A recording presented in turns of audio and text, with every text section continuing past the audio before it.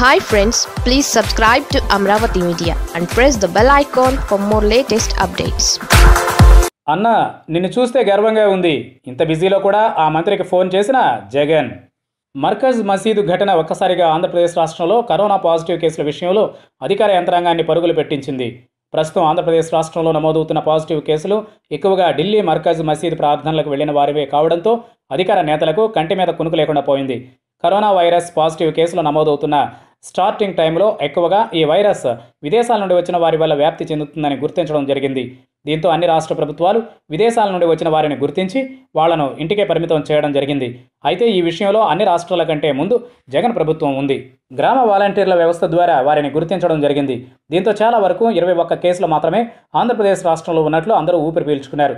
ఇలాంటి టైంలో పరిస్థితి అంతా బాగానే ఉంది అని అనుకుంటున్న తరుణంలో ఢిల్లీ మత ప్రార్థనలకు వెళ్లిన వారికి ఎక్కువగా కరోనా పాజిటివ్ రిపోర్టులు దేశవ్యాప్తంగా రావడంతో ఏపీలో కూడా ఇదే పరిస్థితి నెలకొంది. దీంతో రోజురోజుకి కరోనా వైరస్ పాజిటివ్ కేసులు ఊహించని విధంగా ఆంధ్రప్రదేశ్ రాష్ట్రంలో నమోదయ్యాయి. ఈ పరిణామంతో సీఎం జగన్ ఎప్పటికప్పుడు అధికారులను అప్రమత్తం చేస్తూ సమీక్షలు, సమావేశాలు నిర్వహిస్తూ ప్రతి చోట కరోనా పరీక్షలు నిర్వహించేలా ల్యాబ్లు ఏర్పాటు చేసి చాలా వరకు ఐసోలేషన్ పడక గదులను కొన్ని వందల సంఖ్యలో ప్రతి నియోజకవర్గంలో ఉండేలా చూసుకున్నారు. ప్రతి నియోజకవర్గానికి ఒక స్పెషల్ ఆఫీసర్ని కూడా నియమించారు. ఒక పక్క గ్రామ వాలంటీర్లు, ఆశా వర్కర్లతో పని చేపిస్తూ మరోపక్క జిల్లా కలెక్టర్లను ఎప్పటికప్పుడు ఐసోలేషన్ వార్డులో పరిస్థితి తెలుసుకొని తనకి రిపోర్ట్ ఇవ్వాలని సీఎం జగన్ ఆదేశించడం జరిగింది. ఇదే తరుణంలో ప్రతి మంత్రికి కొన్ని జిల్లాలను అప్పగిస్తూ అధికారులు ఏ విధంగా పనిచేస్తున్నారో పర్యవేక్షించాలని బాధ్యతలు జగన్ అప్పగించడం జరిగింది. ఇటువంటి క్లిష్ట టైంలో కృష్ణా జిల్లా మంత్రి పేర్ని నాని సొంత నియోజకవర్గం మచిలీపట్నంలో కరోనా పాజిటివ్ కేసు ఇటీవల నమోదు కావడంతో దానిని రెడ్ జోన్గా ప్రభుత్వం ప్రకటించడం జరిగింది.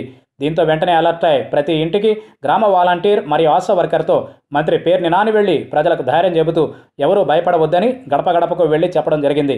అంతేకాకుండా అందరి ఆరోగ్య పరిస్థితులను అడిగి తెలుసుకోవడం జరిగింది. నిత్యావసర వస్తువులు, అదేవిధంగా కూరగాయలు ఇంటికే వస్తాయని, ఎవరో బయటకు రాకూడదని ప్రజలకు సూచించారు.